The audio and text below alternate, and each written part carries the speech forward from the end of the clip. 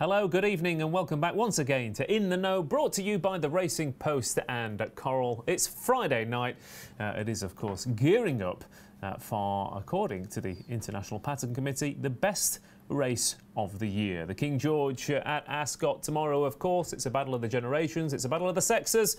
Pretty much got everything you want, apart from double-figure fields. But, of course, we've become used to that at the very top level over those middle distances for now. So Emily Upjohn, Westover and the older generation and some international interest as well. It's sure to be an absolute cracker.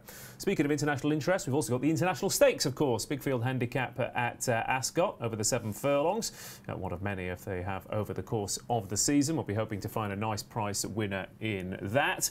We've got a few more 2-year-old races at Ascot as well, which will give us a bit more of a level on that juvenile form, and a few more handicaps, including a bit of a treat. Throw one in from the Knavesmire. The dash over at York over the 6 furlong trip. 8 races will be rattling through tonight. So if you want to join us for the next hour or so, then please do like and subscribe if you haven't already with the stream and the Racing Post YouTube page, and get your comments on the chat box as well, and I'll try and get a few in, even though we are a bit tapped for time with so many races. But thanks for watching tonight, and hopefully we can put you in the direction of a winner or two. We've got the King George, of course, the feature of the day tomorrow. We've got our very own punting royalty in the studio tonight as well. King Keels is ready and raring to go. You've left the crown at home though, Paul.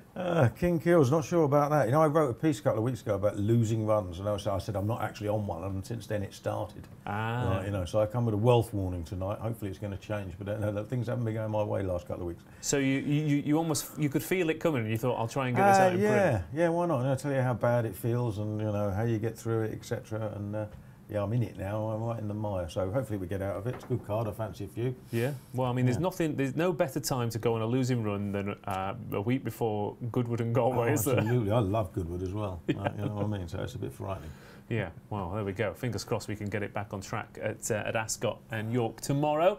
Joining us from home, it's Tom Siegel's birthday, so he'll be having a single cake with a candle in it. And we've got to Scotland's finest export, Keith Melrose, to step in for the evening, live from his custom-built voiceover booth at home. Hello, Keith. His birthday today. I forgot to wish him my best. The irony of me saying that you were in your own voiceover booth, and then the producers, I think, forgot to put your fader up there, Keith. But yeah, happy birthday to Tom from all of us. But Keith, no pressure. Got a few sprints on it tomorrow as well. So you've been going over the 5 and 6 furlong form all season. Confident? Yeah. Yeah, I mean, the Ascot race isn't... The York race has got a better betting look to it for me than the Ascot one. The Ascot one looks fairly straightforward. But nothing fancy there. But I did get really tucked into those, and I'm looking forward to them. Okay, lovely stuff. Hopefully we can find a few winners in the sprints from Keith then, and maybe elsewhere as well. David Stevens joining us from home, representing sponsors Coral tonight. David, what have you got up your short sleeves tonight? Anything interesting? Good evening, Ross. Good evening, guys, and happy birthday, Thomas. Yeah, look, I know Tom, who isn't with us tonight, but he's a huge fan of the King George, and there is a piece on the Race Post website at the moment sort of asking where does the King George sit, and I'm actually sort of giving the bookies perspective on there, and the simple answer is it's a massive deal still. If we go back to 2019 and sort of the last full year really of figures, obviously without betting shop closures and what have you over the last couple of years, the King George was the 13th biggest race of the year by betting turnover. Now it's a race dominated by the Grand National and the Cheltenham Festival. So it shows that the King George still has huge appeal with punters. And I think this year's renewal is as good as any that I can remember in recent years. Only 6, but like the Coral Eclipse, it's a good 6, it's a competitive 6, and it's a classy 6. So, yeah, I think there's still plenty of life in the King George. Yeah, absolutely. Yeah, I think it was you that said it, wasn't it, Keith, on the when we recorded the flat pack a few weeks ago, that officially the King George is over the past decade the classiest race on the calendar? Yeah, so the European Pattern Committee, or certainly the British Pattern Committee, they base it on the last 3 years and the end of season ratings of the first 4 finishers. And on that basis, so from 2019 to 2021, on average, the King George has been the best race run in Britain. Okay, well, let's hope we get a cracking renewal tomorrow there. And without further ado, let's start going through the races that we're going to get stuck into, starting off with the Princess Margaret, Group 3 for the 2-year-old fillies tomorrow. And Lazoo will be one of the first shorties of the day, although drifting out a little bit. It was priced up a bit shorter than this earlier on. For the opener. Lazoo is now 2-1, Glen Laurel is 5-1, Royal Charter 6-1, Palm Lily 15-2, Kinter is 15-2, Mini Tonka is 9-1, Breege 10-1, Omni Queen 12s, and bigger prices the rest. Lazoo coming here at 2-1, 2 from 3 this filly, and the third run in defeat last time out in the Cherry Hinton, as it used to be called, was pretty unlucky, and that race is a perfect prep for this. And this is probably, even though Lazoo's up against a lot of unexposed types, this might be a little bit easier actually. Yeah, I think it is easy. I think she obviously sets the standard by a long way, because the others haven't really had a chance to show how good they are. But I mean, it is a high standard she sets. If we had some fit-for-purpose rules in Britain, she probably would have got that in the steward's room against Maud, who carried her across the track. I think that's good. I do think that's a good piece of form. And like I said, she sets the standard by a long way. I can't really understand the weakness. I thought she'd go the other way. I thought she'd end up very short. I see Glen Laurel is second favourite, around 5-1 for Kevin Ryan. Impressive winner on debut, but time was dreadful. The runner-up's been beaten in a handicap, I think, and has rated something like 71. So we're talking a long way off what there is to what she's got to produce to beat Lazoo, who I think 15 or 8, 2 or 1, whatever she is. I think that's a perfectly reasonable price. And she's in box 9, which looks spot on. Well, yeah, I mean, judged on all recent evidence, on the straight track, they're all going to end up heading towards the stand side. You'd imagine they'll almost certainly do that in the bigger field races. Whether I think they went down the centre today, but it was a lady amateur riders race on the straight track, wasn't it? So whether they do or not. The early races, they went down the centre, but still this near side. Yeah, they still come over a little bit, don't they? Yeah, so yeah. I think that's what will happen. That's what normally happens these days, isn't it?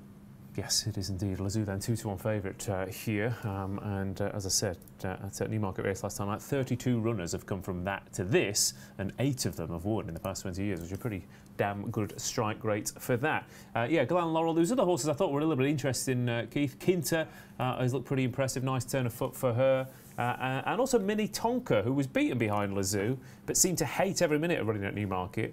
I know she's from the family of Angels Hideaway, who won this a few years ago. I thought she could be interesting. What did you make of this race? Yeah, I think we talked about how good a record the Cherry Hinton has in forming winners of this race, and I think it's because of what you said. There's very few other opportunities for fillies to really sort of stamp what they're going to do before they come here. The Cherry Hinton comes, it's the one after Royal Ascot where that form tends to coagulate. And Lazoo, she's lost absolutely nothing in getting beat by Moj in that race. It's form that stands out a mile in this. And, you're right. Your Mini Tonka is one of the other few that has had a chance to show herself against these fillies. Wasn't totally disgraced despite the fact that she wasn't all that comfortable through it. So, yeah, I can sort of see that one. But I'm sort of with Keels. I think this Lazoo, I was looking at this race and I thought I'd see her about 5-4. And she's currently, a fair bit bigger than that. So, she's the one I'd be thinking about. Okay, Lazoo then head of the market here at 2-1. Pretty solid favourite. We're all pretty much in agreement that she'll go very close, although I'll have a little nibble at 9-1 each way, Mini Tonka. David, anything we haven't mentioned? No, I mean, the form is there, obviously, for Lazoo, but it is interesting why she's so relatively weak at the moment. I say out to that 2-1. I mean, lots of unexposed types against her. The old could be anything. I mean, Kinter first run on turf, I thought was interesting. Maybe the each way selection against a favourite, but yeah, she has the best form in the book. She was unlucky at Newmarket last time. Hard to see really why she's been so easy to back at the moment. Okay, Lazoo then 2-1. Hello to everyone watching at home. To Pablo, Mike Smith, Craig Warnes, Jim Frater. Good evening to you. Stevens 99, Ewan Montgomery, and Devo says Cuban Mistress is overpriced here. Yeah, of course that Eddie's boy form has been given a bit of a frank, and the team are in good nick. But the opening race of the day, I think we're all. Well, I'll go with Mini Tonka, given that given the price. But I think we all think Lazoo's going to go pretty close. Is that right? Yep. Yeah, I'd say so. Okay, there you go. It was it's pretty much never usually that simple, is it? Never usually that simple. I think you got a price boost, David, before we move on. Yes, indeed, we have. And if you obviously fancy Lazoo, which the guys do, we'll chuck in Palm Lily as well. And you can have 13-8 about both of the Rafe Beckett runners here. He's also got Palm Lily, so a very strong hand. But yeah, you get Lazoo and Palm Lily, 13-8. Okay, lovely stuff. Price boost there for the opener at Ascot. Moving on then to the 225, the second race at Ascot tomorrow. The Valiant Stakes here. Fillies and Mares, a Group 3 over the round mile, which could be quite crucial because the favourite Zambak is in that one box. Wouldn't be the first time Jim Crowley has been cursing that draw on the round course at Ascot in the Silk. He's 15-8 though, on a horse who was beaten at Royal Ascot last time out.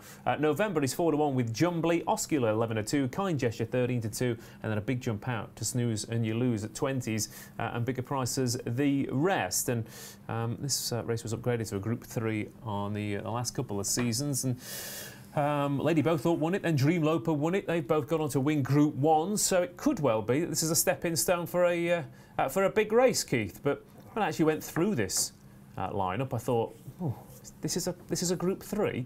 But maybe I'm being a bit harsh on a few of these. But we've been banging on about the Royal Ascot form for the past month, haven't we? And Zambak represents it. She does. She's one of, I think, 3 in the race that represent Royal Ascot form. And yeah, it's handicap form. It's very strong handicap form that I said at the time that I was going to follow. You know, that Sandringham looked really strong, and I said that I really liked the form of that race. And Heredia was a very good winner, obviously beaten since. But yeah, you're right. You look at the race and think, oh, is it a Group 3 really? But there's a horse with Group 1 form in this race on the track, and it's November.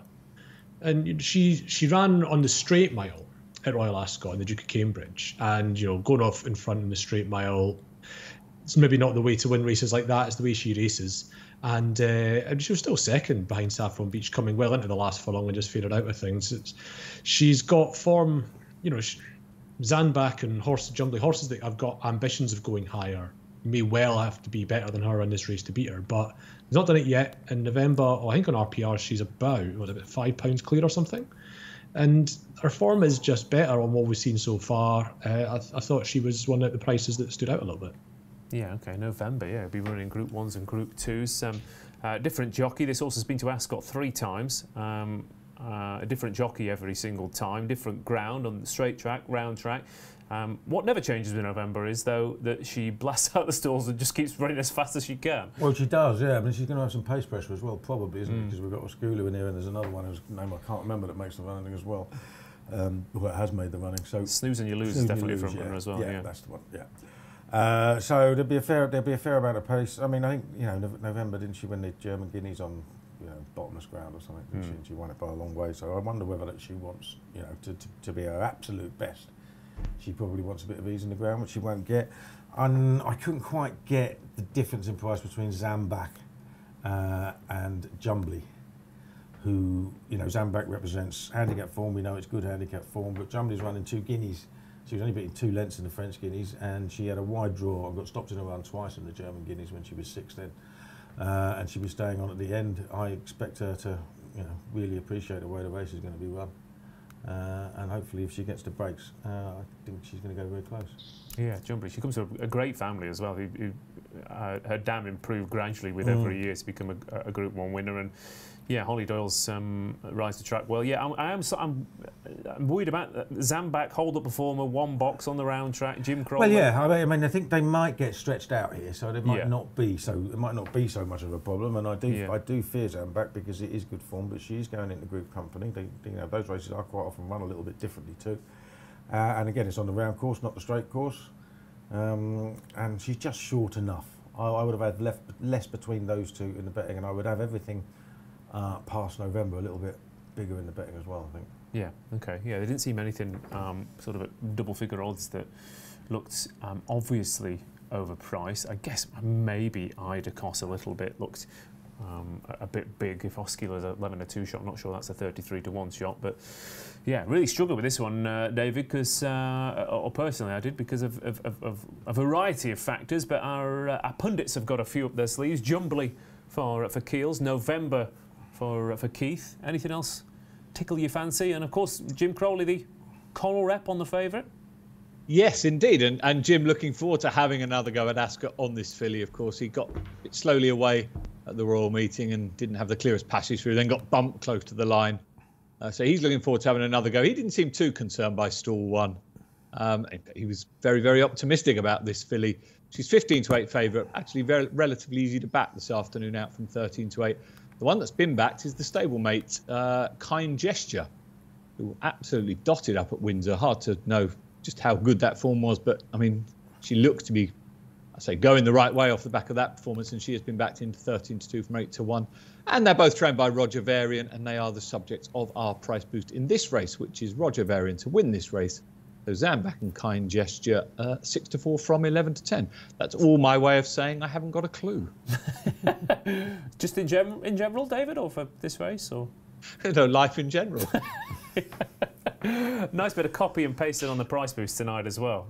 With who's got 2 runners? Yeah, we'll give them a bit. There are plenty more to come, let me tell you. I'm sure there are. I'm sure there are. The Valiant Stakes then, Keels? Yeah, Jumbly for me. Jumbly it is. Keith? Yeah, November for me. Okay, lovely stuff. David hasn't got a clue, and I mean, I'm taking the mick out of you, David, but I spent about 20 minutes going through this race and thought, I've wasted my time. I'm sure it'll be fascinating, but yeah, I went round their houses and gave myself a headache. Plenty of people, though, fancying Oscular, Nick Palfrey, Frito Bandito, which is my new favourite screen name. Lovely stuff there. Stevens 99 going with November, and Class tops any ground concern, says Jim Frater, so he is with November.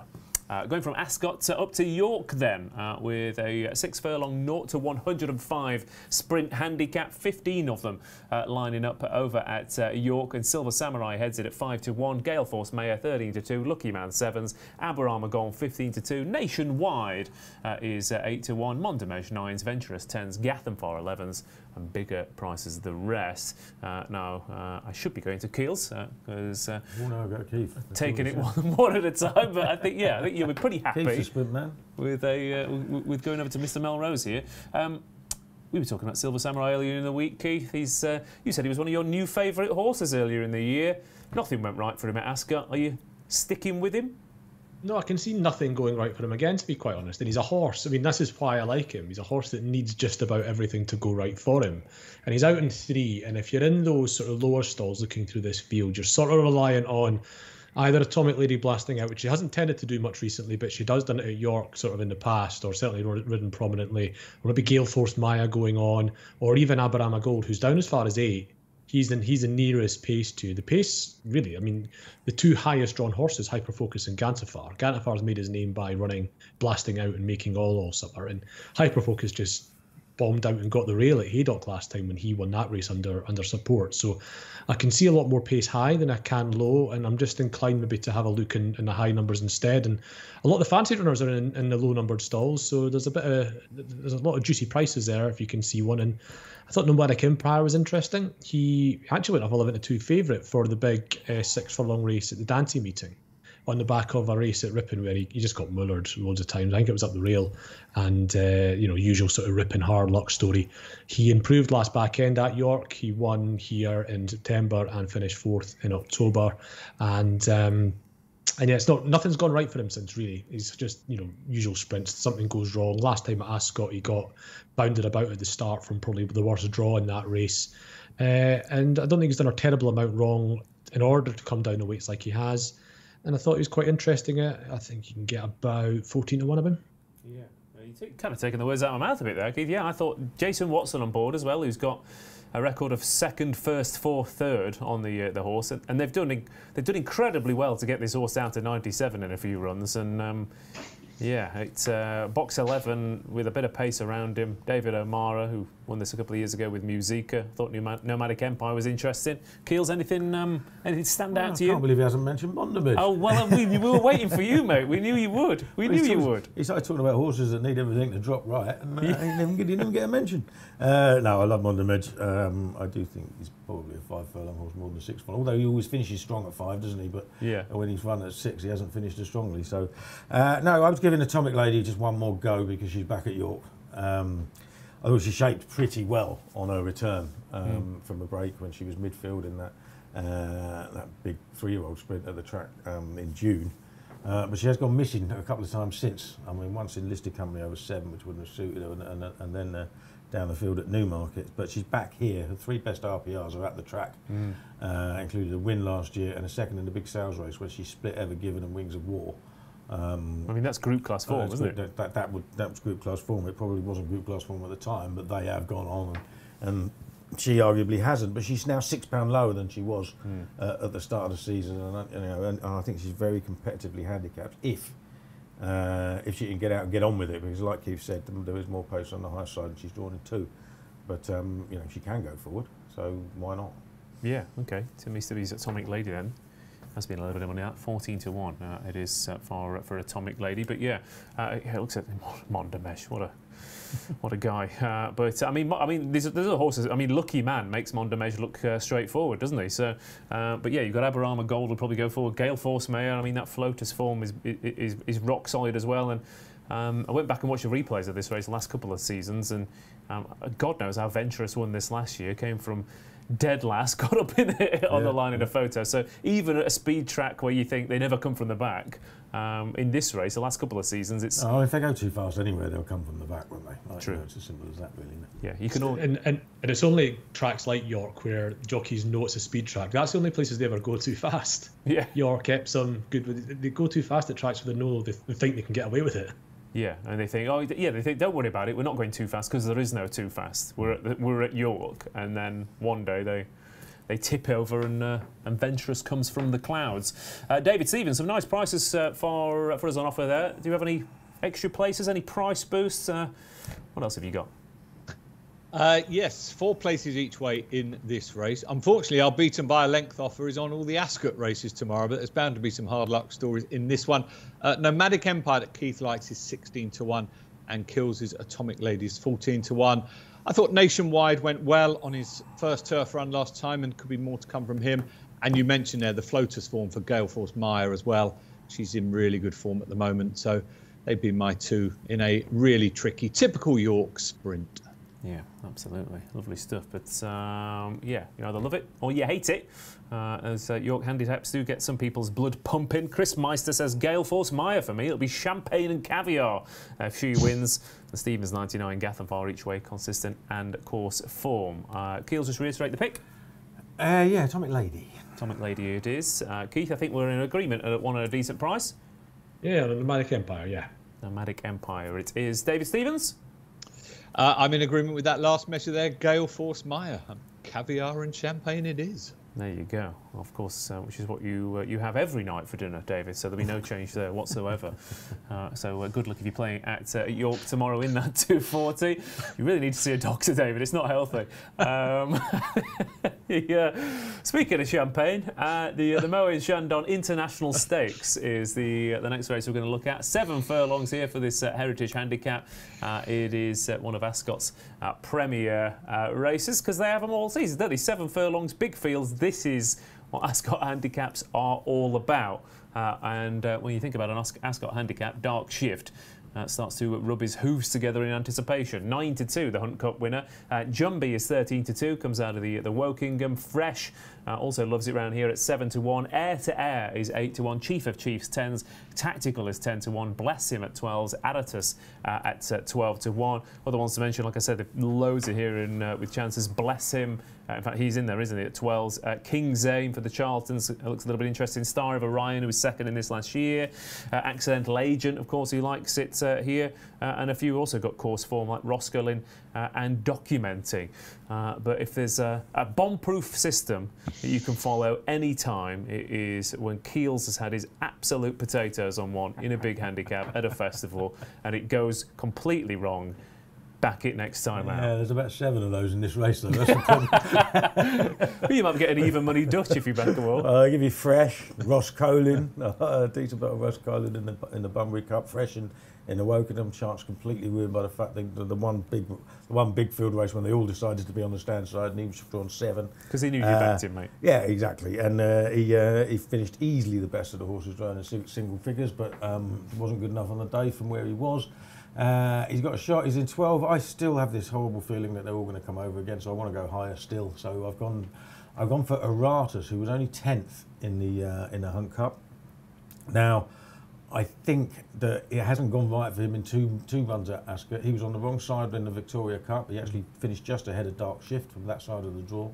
Obviously, Dark Shift came out, won the Hunt Cup, and then last time at the meeting, he was in the Hunt Cup, and he raced in the group on the stand side in the early stages. And when the groups merged, it was quite obvious that those on the far side were well clear. And he finished third of those he raced with, and the winner was Sinjari, and the second was Bless Him.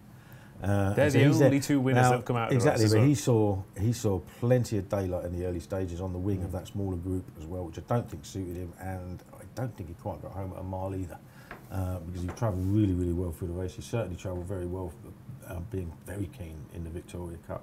So I'm going to give him one last chance, because he's come down a couple of pounds, and he was very progressive at 7 furlong last year.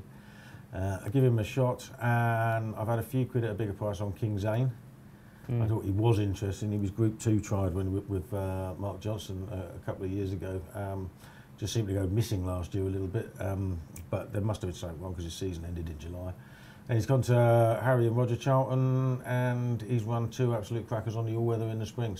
On the second occasion, beating Soar Above, who's quite a solid all-weather horse who had beaten Fresh the time before. He's a Kempton stalwart, isn't he? Exactly, and he thrashed him as well, 3 and a bit lengths.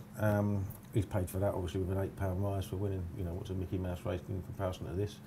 But they thought he had Group 2 potential as a youngster. He may still have some group potential, and he's probably not that badly handicapped.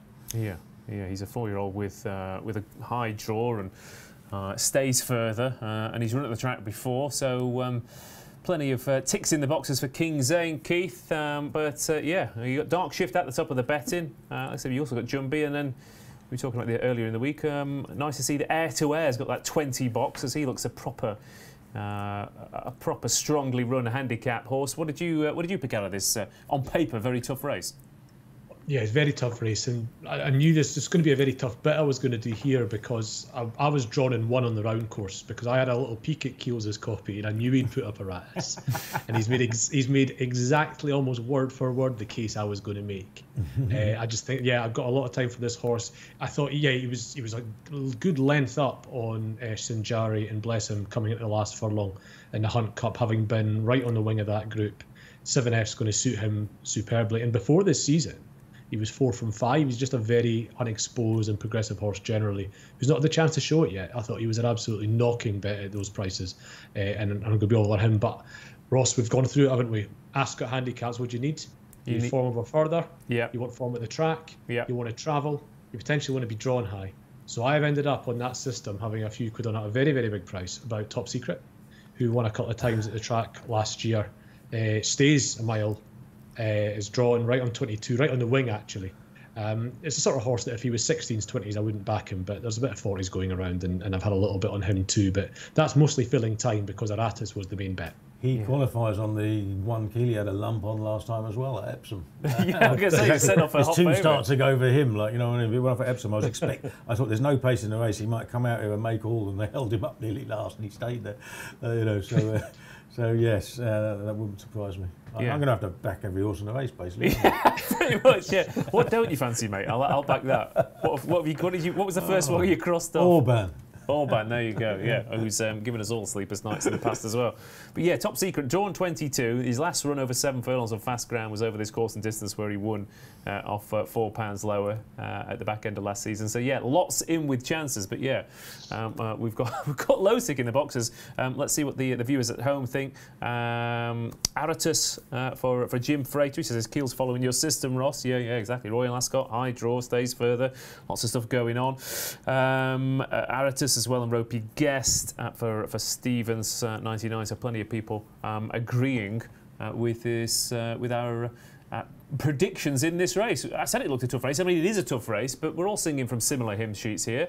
So David Stevens, are you harmonising, or are you going against us here? No, I'm going to go against you. You'll be delighted to know. I think Kieran's probably put Aratus up earlier in the week, maybe in the weekend, because it's been well back to a week from around sort of 16 to 1 down. It's actually down to 9 to 1 at the moment, but we're best odds guaranteed from now. So if he does drift back out tomorrow, you will get that bigger price. I've got to back actually Accidental Agent, just because I always back Accidental Agent at Ascot. But one that doesn't really fit the Ascot system is Air to Air, because he was the favourite for the Britannia, I think, last year, and it's really his only disappointing run. But he came back this season and won really well at Yarmouth on good firm ground, and I'm hoping there's much more to come from Air to Air. But as I say, a little bit on Accidental Agent as well, and 5 places each way in this Moet and Chandon International. Okay, yeah, I don't think that was a disappointing run. He was sent off favourite for the Britannia. He completely missed the start. He was all the way over on that far side as well. And I thought he finished really well, David. And the horse in front of me, I had a look at this because I thought, yeah, he didn't run the track well, but playing that replay back, I think he done well. Radabag finished in front of him. He's about £10 higher. Card is £8 higher. 3 horses have gone off to Hong Kong, obviously, because it was a Britannia. They've all won races over there as well. Dubai Honour was in 4th. There's only a couple of lengths ahead of him. He's now £21 higher, and the winner Perotto has been placed in group races. So, I think he's interesting, David. So, I kind of half agreed and disagreed with you there, but I think just saying that Britannia run wasn't so bad. Well, that Air to Air is an absolute certainty then. That's it. Job done. There we go. Lovely stuff. I believe you've got a price boost here, David, with the old copy and paste. I bet you can't guess which trainer. Who's got 2 runners? Eve Johnson Horton has Jumbie and Accidental Agent. So Eve Johnson Horton to win this race, 6-1 from 9-2. Don't worry, there's more cut and paste to come. Lovely stuff. David O'Mara's got 3 in here. You've missed the trick. As for the rest, good evening, Kieran Catterson. Hello, thanks for joining us. And ropey guesses in the form of his life, says Frito Bandito. The international stakes, Keels, which of the 9 are you putting up first? Yeah, I'm Aratus, King Zane, Chief of Chiefs, Jumbie, Dark Shift, bless him. Top secret. Yeah, Aratus is number 1. Okay, Aratus is the number 1 then. Keith? Yep, Aratus number 1 for me too, and yeah, a few quid extra on Top Secret. Okay, lovely stuff. And I will we'll go with Air to Air. David Stevens. Yes, in agreement with you. Air to Air. Lovely stuff. There we go. Kept that pretty simple in the end. The international stakes, so if you want that price boost, Eve Johnson Horton to train the winner, 6-1 out from 9-2. Then the big race of the day, maybe the month, maybe the year, potentially, with a battle of generations, sexes, form lines, trainers, jockeys, you name it. We've got interest here from top to bottom, just the 6 runners, but even the outsider of the bunch is the much-loved Group 1 winning Pile Driver. So if he's at 25-1, you know how good this race potentially is. But it's the 3-year-olds who are dominating the betting. Westover is a 6-4 shot. Emily Upjohn is 11-4. The Currer's loss is Ascot's gain. Mishrif in at 3-1. Torquedo Tasso is 10-1. Broome 18-1. Pile Driver at 25-1. Just the 6 runners here, Keith. But there's only Emily Upjohn who hasn't won a Group 1, and that's only by a whisker, isn't it? So, like you said, when we were talking about the Eclipse and Keels and Tom, we weren't quite sure about the 3-year-old form. Of course, Verdani came out and won that, and the 3-year-olds are dominating here, headed by Irish Derby winner Westover, who was potentially unlucky at Epsom. Is he the one to beat here, or do you fancy one of the older generation to beat the classic generation? Well, it's Emily Upjohn, his price seems to be out, doesn't it? Because Westover has been extremely impressive so far. He would have been definitely second in the Derby, and he won the Irish Derby with any amount in hand. The 3-year-old form hasn't, Verdani obviously won, but the 3-year-old form hasn't been tested. There's no way that Verdani's form links in any meaningful way with Westover's. And the Derby form itself's not been tested. You know, he's the first. There's been horses that ran, obviously, Westwind Blows won easily last week. Pittsburgh was second. It's not really a race that we've seen. You know, we thought it was a good Derby. We're still sort of guessing that. Look, he should probably be favourite Westover, but the fact that him and Emily Upjohn were 2s on coupled just felt really wrong to me. So I was looking down the older horses, and I ended up convincing myself that it just is worth taking that chance that Torquedo Tasso will handle the ground better than is assumed. You know, obviously he has his form in Germany, he's often on soft ground, but as I pointed out today, there's not been a German Derby run on good to firm ground since 1995, I think. So it's about opportunity as much as anything else. We've had horses that have come over, German horses that have won the King George before. Novelist still holds a course record. And Torquedo Tasso, his dam, she had half brothers and half sisters that made their name in Dubai on turf out there. So it's not like it's a soft ground pedigree. So I'm quite hopeful that he can run a big race here. He's had 2 runs to get fit as well, remember. And he looked a different species to the horses he beat at Hamburg last time. You know, that showed that he is as good or near as damn it to what he was in the Arc last year. That wasn't a fluke, and last time showed us that. He barely came off the bridle. So double figures are still available in quite a lot of places about Torquato Tasso, and Coral are nearly there as well. So he just shouldn't be that sort of price in this race, and he's the bet for me. Yeah, Torquato Tasso then. Yeah, he's a 9-to-1 shot here. Obviously, plenty of... yeah, I mean, it used to be French form, didn't it? That people would completely ignore in the betting, and they'd come over and they'd win at 7, 8, 9, 10-1, despite having Group 1 form. And now everyone's kind of cottoned onto the French racing and now German form.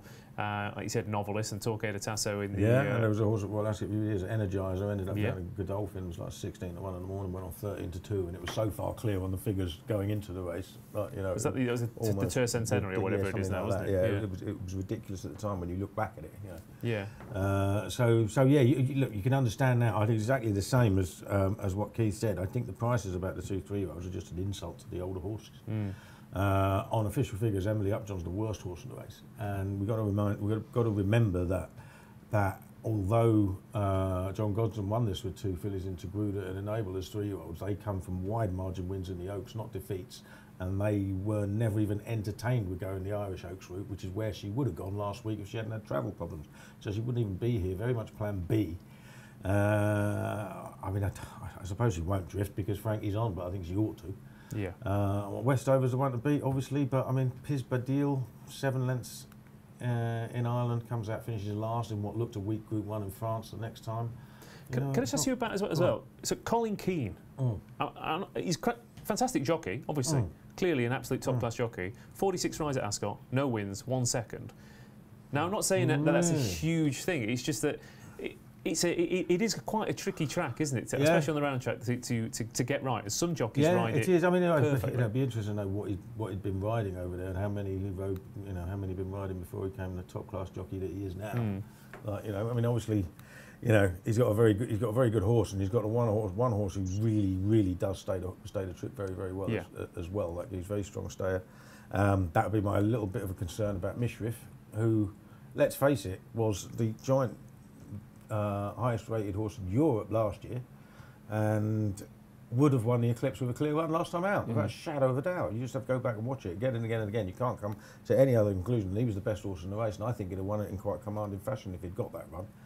And you know, he's not even second favourite, which is a bit daft, but he did appear to get outstayed last year by Adayar, and John Gosden said as much afterwards.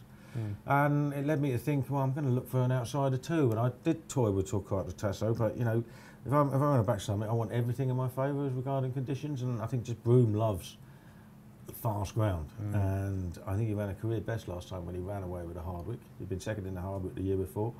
He just, you know, he might be a 6-year-old, but he just looks a better horse now than he ever has been, and he's arguably being campaigned like one this year.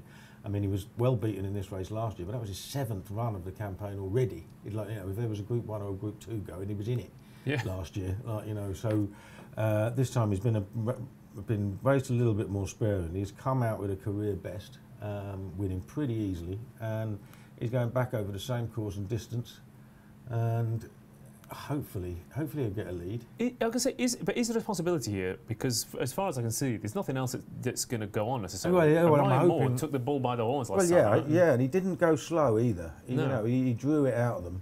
And he won from the front on changing to the guard as well. So, you know, and of course, State of Rest also. I mean, the only worry is whether Pile Driver decides to go on as well, because I think he's done it as well. Possibly, but he might. You know, I'm half expecting Broome will get the run, will get the lead. I mean, what he does. I mean, if you see what happened at Royal Ascot, I think he likes being away from horses anyway, because he was at pains to keep him out wide in the early stages until he got to the front. So I'm wondering whether that's just how they want to ride him. If he gets it, he might just get the run of the race as well. One of the best jockeys in the world on a horse that loves the trip, loves the ground, and is 18-1. You know, officially the same horse as Westover on the figures. Admittedly, there's your weights and balances and your of course you got potential and all that. Yeah, sure. But I mean, you know, horses always reach a level, don't we? We just don't know where Westover is yet. Yeah, fair enough. And one of them 6-4, the other one's 18-1. Yeah, fair enough. Fascinating clash then between the generations. Like I said, Westover 6-4, Emily Upjohn 11-4, Mishriff 3s, Torquay de Tasso 9-1, Broome 18-1, Pile Driver 25-1. David Stevens, you got any tasty offers to edges either way here? And do you have any strong opinions in what looks, like you said, similar to the Eclipse, a very small but select field? Hopefully, we'll get a slightly cleaner fight than in the Eclipse. Yeah, great listening to Keith and Paul there, though. Really whets the appetite, because it just highlights what a brilliant racing prospect this is, where you've got a 6-4 favourite and an 11-4 second favourite. The guys don't fancy either of them. Now, they do get lumps of weight, it should be said, obviously, the 3-year-olds, which is a factor. But again, as Kills has said, Westover's Irish Derby form, Piz Badil didn't do anything for that in Paris. Emily Upjohn, obviously just beaten in the Oaks. Tuesday didn't do a lot for that form in the Irish Derby. Mishriff is brilliant. I mean, he's always consistent in these big races, but it'd be no surprise to see him finish second again. And the guys have gone for the two that I fancy. I love the German-bred horses. They are properly bred to get this trip. And, you know, you can't say that about many horses around Europe, but the German horse definitely will. Daydream and Novelist, obviously recent winners of this race for the Germans. And you don't win an Arc by a fluke. And as Keith said, he proved last time that Arc win wasn't a fluke. And then Broome. I think Ryan Moore probably will want to dictate from the front. He looked really good at Ascot. Okay, he's a 6-year-old, so probably isn't getting any better. But if he's, you know, as good as he was at Ascot at 18-1, I think he's definitely worth taking a chance. So yeah, the two that the guys have mentioned, I fancy, but brilliant racing prospect. And there is just one more cut and paste price boost in this race. I bet you can't guess the trainer, Ross.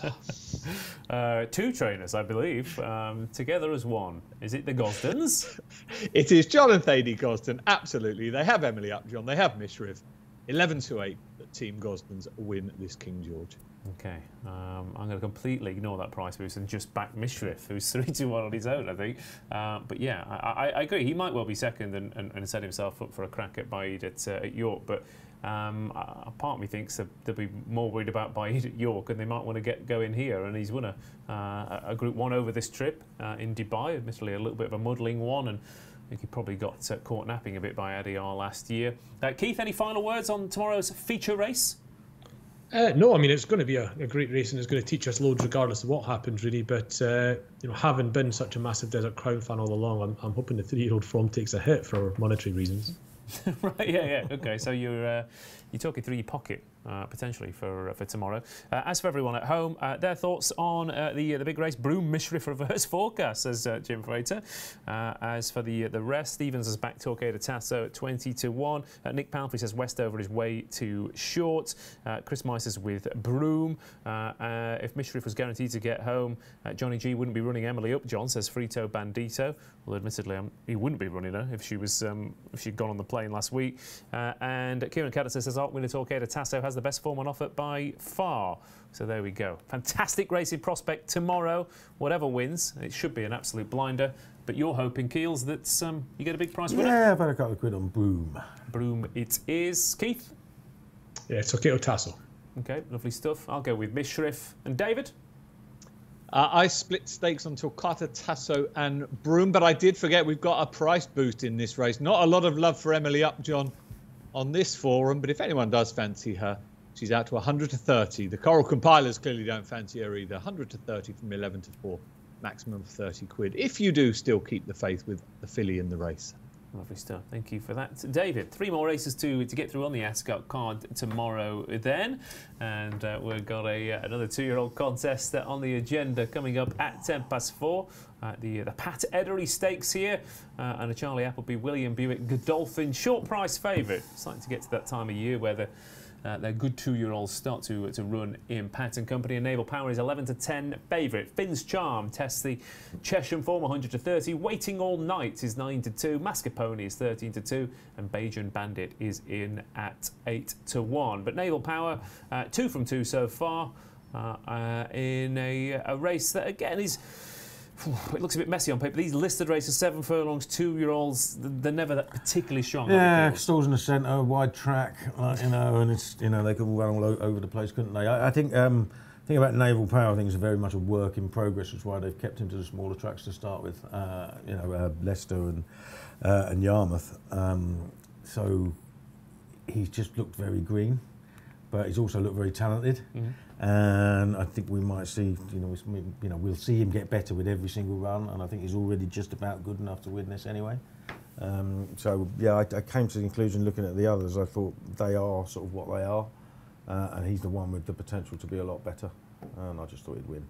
Okay, fair enough. Keeping it simple with Naval Power, who's in at 11 to 10, probably because like Kealy says, Keith, the rest of them aren't exactly getting you overexcited. Albeit, I can't quite understand why Bajan Bandit's the outsider of the entire bunch here. He got hugely outpaced at Salisbury in the final furlong, and then battled on really nicely. And the Hannon team, Ascot, 2-year-olds, they often come on for the run as well. I thought he was a bit big. Yeah, when I first saw him in the field, I thought it was lovely to see Lenny Lungo having a runner back on the flat. It was, for those that remember, Northern Chasers from the mid-2000s. Yeah, we didn't have that on the bingo sheet, Keith, I'll be honest with you.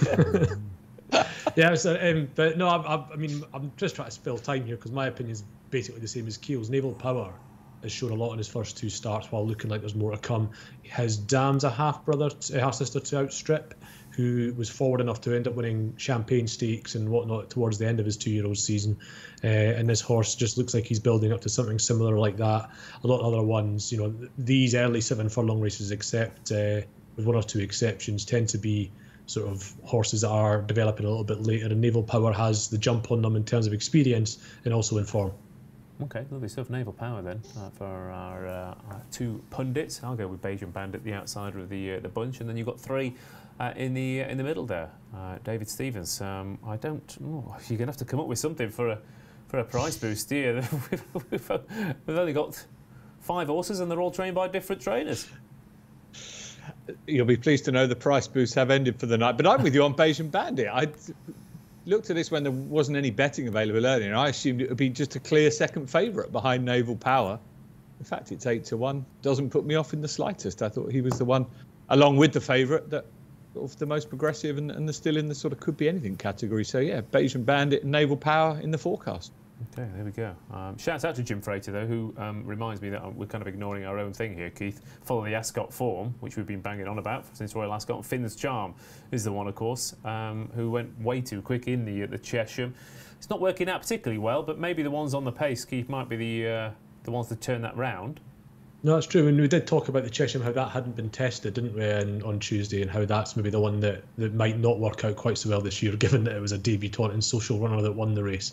So yeah, it's right, and we'll keep following the Ascot form in a lot of places, but the Chesham is the one that the jury seems to be out on.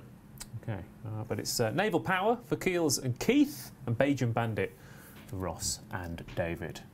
Let's go on to the penultimate race of the night then at Ascot. And what do you do when you've got a big field feature, valuable 7 furlong heritage handicap on the card? You invent a handicap over a mile a couple of hours later for 0 to 105, in which every single runner in it would have easily got in to the International. Who knows what's happening, but Saga is the 15 to 8 favourite for the Porsche handicap. Takarib Bay is 11 to 2, Random Harvest is 13 to 2, Tempest 13 to 2, Atrium is 7 to 1, Dubai Mirage 17 to 2, Power of Darkness 9s, and but Pedro is a 11 to 1 shot. We've also got Repertoire and Coase in there as well. And Keith talking about following Ascot form. The Britannia, the winner's been sold to Hong Kong, but the second's here for Saga. Obviously, Frankie's been kicked off because John Gosden was absolutely livid with his ride on this in the Britannia. Was it as bad as he thought? Yeah, he was livid with him, wasn't he? And yeah, I think the horse probably should have won, and he's gone up £8, but Bueno de la Sayette's 5's virtually free. So there's a lot to say why this horse is as short as he is, but talking of being livid, this race only exists, doesn't it, because Liz hasn't yet got the price she wanted from Hong Kong for this horse. Going to try and win this and get increased offers. Isn't that what's happening? Yeah, I think so. Yeah. It's well, why not? It's, it's hard to. What was the quote for Thesis being sold? It's hard to ignore the spending power from Hong Kong. Yeah, that was a royal family member as well that's been selling that one. So let's not pretend the royals are above taking the Hong Kong money to sell the horses over there. But I just thought Saga was extremely short, given this is actually a very warm race. I've got a horse that finished 3rd in the Hunt Cup on my shortlist, and I wondered if potentially, it was a bit too warm for him. So it's a very, very hot race. So yeah, Tempest is the one I'd gone with. He came through with Dark Shift in that Hunt Cup. He basically gave that horse a length start when they started racing a couple of furlongs out and kept it that distance all the way to the line. So I thought in a race where, you know, maybe the sort of sexier profiles are taking up a large chunk of the market, I could easily have foreseen, you know, if you'd asked me on Monday if this horse was likely to be favourite for this race without seeing any other runners, I might have said yes. Because it's an interesting horse, Tempest, but I just thought those prices would be a little bit too big. But it is a really, really warm race. It is indeed. But Saga is top of the betting, and one man I'm sure will be using Saga very shortly, only a couple of years away. Thanks, mate. It's, Dave Stevens. It's Paul Kealy. Bloody hell! God, getting it tonight, aren't I? Are you with the cruiser? I just can't remember where I put my walking stick. Yeah, that's it. Yeah, don't stand up too quickly. I agree with Keith. It's a very warm race. You wouldn't be surprised at all if Saga won it. But it is very warm. You've got Atrium, who really likes the track, bolted up here early in the season, good third last time. And one that I like is an older horse called Power of Darkness, who maybe 7 years old, but he's on the right handicap mark. Down to around 92, I think, if I can remember it rightly. Yeah, 92 now. Won on the round horse here a couple of years ago, won last year off a similar rating, and returned at the Newmarket meeting from a fair break and was just a real eye catcher. Went third to a couple of Godolphin horses that had gone clear because he came from right at the back. Jockey put the whip down inside the last furlong, and he was still going away from the others. And I just thought that was a really, really nice warm-up. And he's got a decent mark. Yes, he's 7. He's got 1 miles on the clock in some of these, but I think he's well handicapped. Okay, Power of Darkness then is a 9-to-1 shot here for this handicap, and yeah, the one I thought had a half a chance we already mentioned, and that's Random Harvest, who won quite nicely, squeezing through horses last time out. When a blinder at Royal Ascot behind Rising Star as well. Clearly, this track suits Random Harvest, and Safi Osborne loves a hold-up horse on the Ascot straight track as well. So, yeah, tough races, David.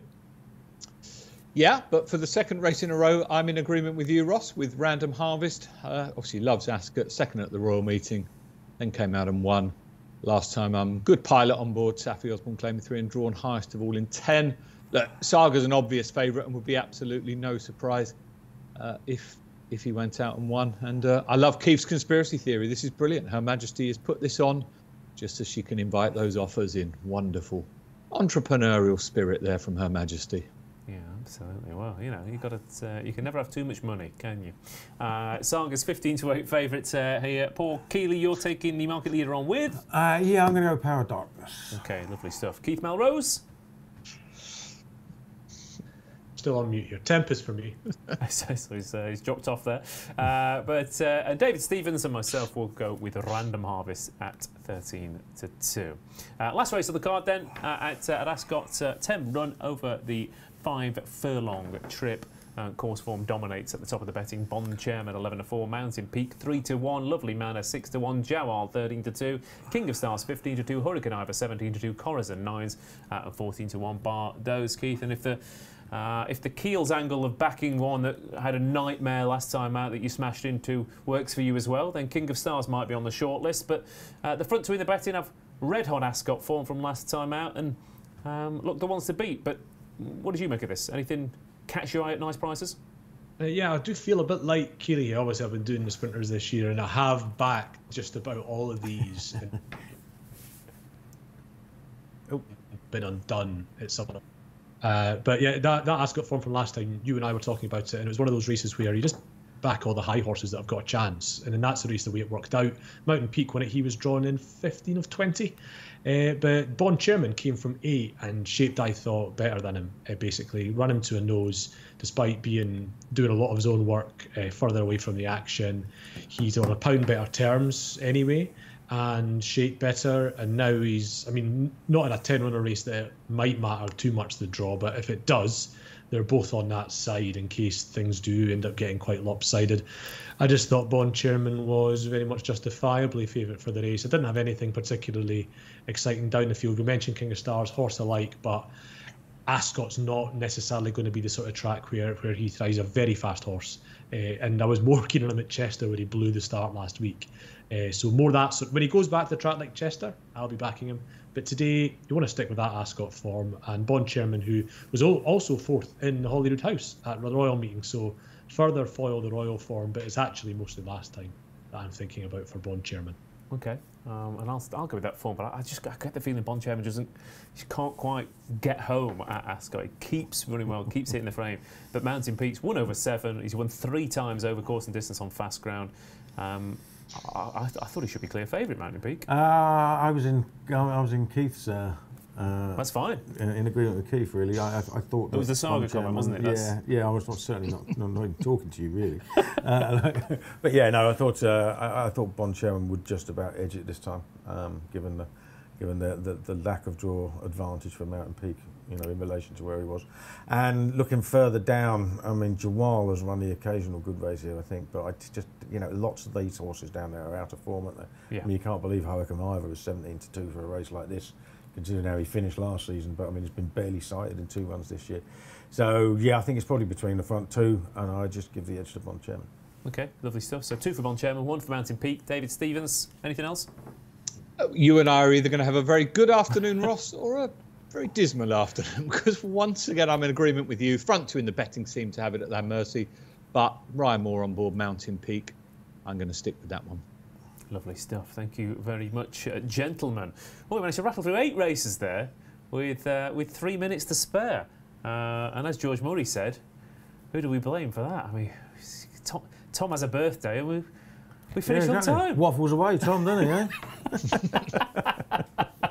There we go. He says as he starts to fill the extra 2 minutes. But happy birthday to you, Tom. I hope you're having a wonderful time. I know you're watching at home with all your family around the telly. But that just about brings our preview to an end for the big Saturday at Ascot and that one race from York. But we have to, of course, get the naps of Saturday on to the table. Starting off with Paul Kealy. Yeah, bigger the field, bigger the certainty. So let's go with Aratus in the 3 o'clock. There we go. Lovely stuff. Aratus it is, Keith. Am I allowed to double up? Because Aratus is my one too. Sure. Yeah, absolutely. Why not? Yeah, let's all go for Aratus. No. Okay, Aratus for Keith it is as well. David Stevens, do you have anything that's not in a 50-run handicap? I was going to go for Mountain Peak in the last, but the boys are being bold. I'm going to be bold. Air to Air. That Britannia run last year was much better than I thought. Okay, lovely stuff. I'll tell you what you shouldn't be allowed to do. You shouldn't be allowed to take on somebody else's nap in a 25-runner race, should you? No, that is true. That is true. Maybe I should go for Air to Air as well. I don't. No, I'm going to go for Mini Tonka to outrun her price in the opening race at Ascot tomorrow for the nap. Good luck to everyone who's playing tomorrow. Thank you for everyone who's watching at home, and we'll see you next week for 5 days of glorious Goodwood. My God.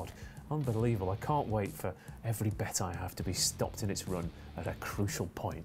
But either way, I'm sure that David Stevens will have plenty of trainer-based price boosts for us, and Kealy will have plenty of winners as well. Thank you for everyone here in the know. Good night. God bless. Have a good weekend.